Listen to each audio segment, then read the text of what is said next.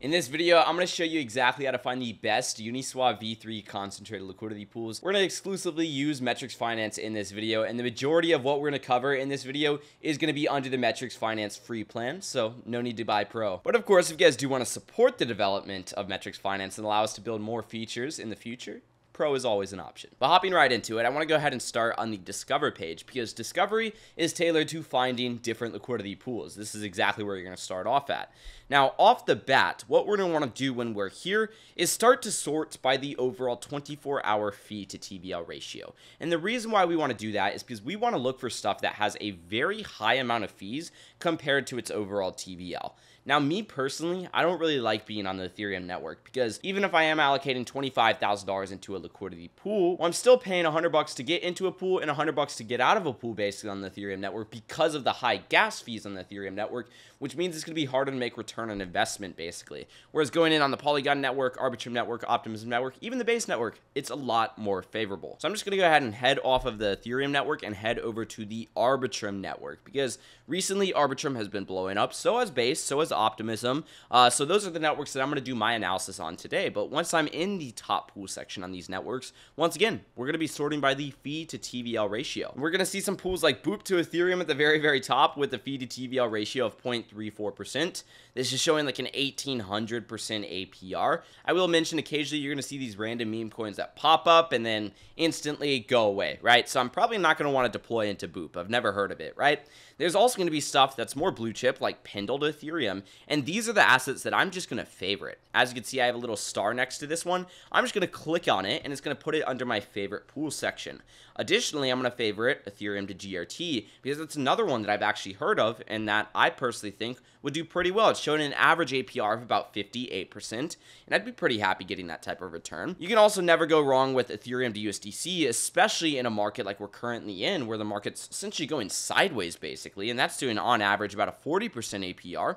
I do see Ethereum to Winner, which is doing about a 215% APR, and I personally know some people that have done really, really well with this pool. One thing that stands out to me is you can't really deploy a ton of capital into here, and my personal rule of thumb is no more than 5% of the overall TVL, and in this scenario, it has about $386,000, so I wouldn't be able to have a high allocation in this pool because it has that lower TVL. There's also stuff like ETH to USDT, which looks to be pretty good, so I'm just going to go ahead and favorite that as well. And after I found a few different pools, this is where I would dive into simulating these pools and discovering different opportunities. But what I like to do now that I actually have these favorites is go over here and start to play around with calculation range, right? Now on the Discover page, using calculation range is a part of Metrix Pro. You have to have it in order to use it, but it is not required because you can still find the same exact information just by diving into Simulate. But my overall goal here is to determine the returns if we were to use 1 day's worth of data, 7 days, 14 days, 30 days, so on and so forth. So that way I can see the overall consistency of the returns.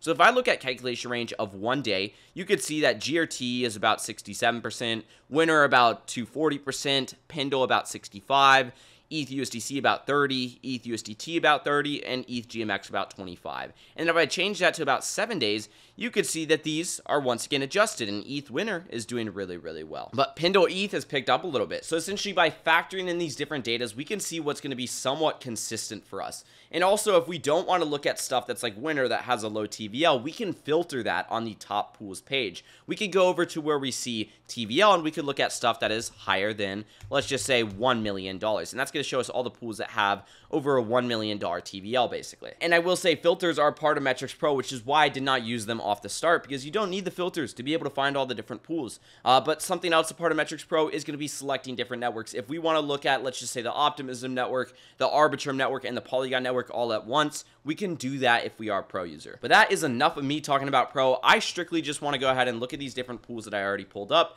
So what I'm going to go ahead and do is open some of them, right? I like Pendle. That's doing a 98% APR when using 14 days of data. Not bad. I want to check out Winner, see if it's actually, a good asset that I want to deploy some more capital into. And I do want to check out Ethereum to USDC. So I'm just going to go ahead and open those three in a brand new tab. And from here, I'm going to start my analysis. So on Pendle, what I'm going to start with, putting that max price at the 30-day high, putting that min price at the 30-day low, basically. And from there, that's doing about 157%. Remember, we are using 30 days worth of data, and when we scroll down, you can see, if anything, data has kind of gone down a little bit. The volume has been tanking, which means we want to use the past 1 day worth of data, because that's kind of the average volume that we've been getting. So I'm going to adjust this calculation range to 1 day. Gets me about 68%. So if I deploy my capital in this pool, I can expect to get at least 68% in this liquidity pool. And that's if I'm using the 30-day high and the 30-day low as my range. Now I'm going to zoom back out, and I'm going to say, okay, well, this gets me about 72% Pendle. Recently, Ethereum has done better than Pendle. So I'm actually going to drag this max price up a little bit to about 800, give myself some buffer room right there. And then I'm going to bring this min price up to something like, let's just say 550. So we're going to do that range, 550, 800. It gets me about 55% ETH. I personally want to have about half and half. And that's just kind of a rule of thumb when it comes to the current market. It's going to change on a per market basis, but 520, 800 gets me about 50-50 of each asset. Drag that calculation range back to 1 day. It's about a 75% APR, so that's what I can expect. That is what I'm happy with. That would kind of conclude my analysis. Obviously, I could go a little bit deeper and look at the overall correlation of the pool. You can see it's about 85%, which is really good.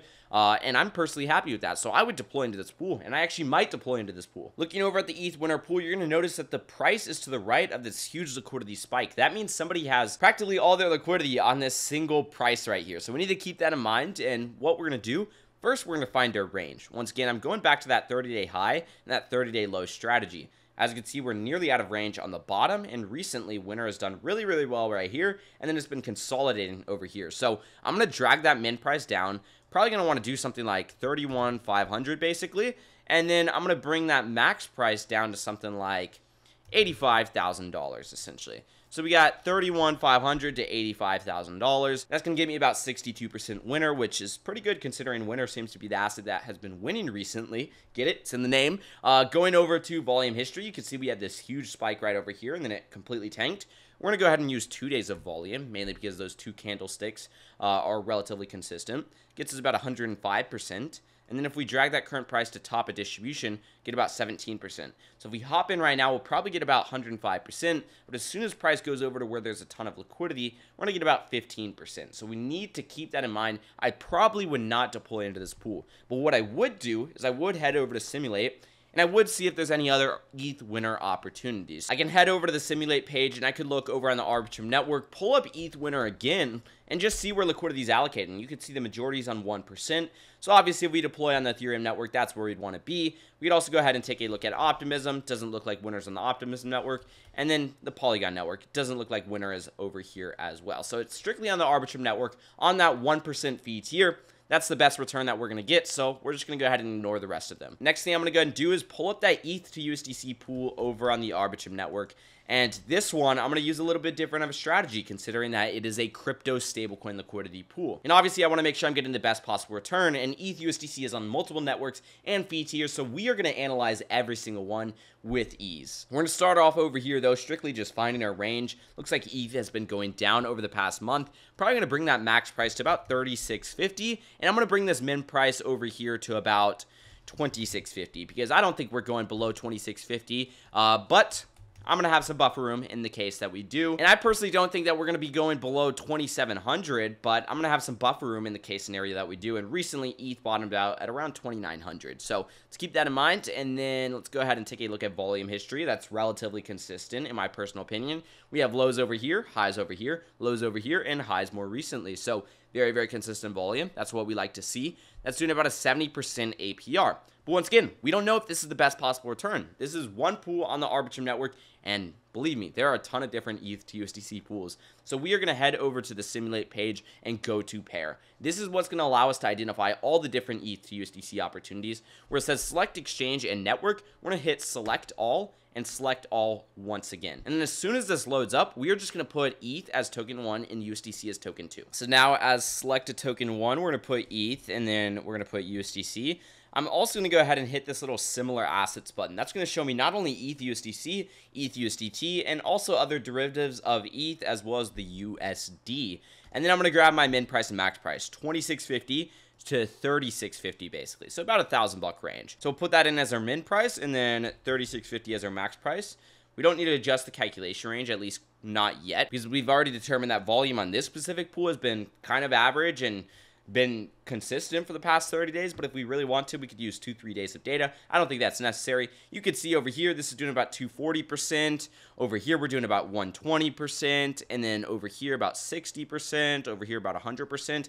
We could keep on going down the list. You can see there's lots of ETH to USDC pools. All these are ETH USDC pools. This is the benefit of Metrix Finance. This shows you every single opportunity for ETH to USDC. This is the complete gold right here, and I have not seen another tool out there that does something like this. But from there, when we see this stuff like 240% APR, naturally, I just want to open it up and see how consistent this is, and if this is actually going to return that 240% APR. So I'm going to go ahead and pull this up. ETH to USDT. Once again, I'm going to throw in my range right over here, 2650 to 3650. And then as you can see, the current price is right to the right of this huge liquidity block. So the price goes a little bit over here. We're actually doing 45%. And then looking at volume, you can see it was huge over here, not so good over here. So if we reduce that to like even 14 days of volume, we're doing about 37%. It's not nearly as good as that initial one that we found that was doing about 70% consistently. So this is probably the one that we would actually want to deploy our capital into. But ideally, we would go in and we would adjust those different pools that we just found over here to see what's going to actually be consistent and what's going to give us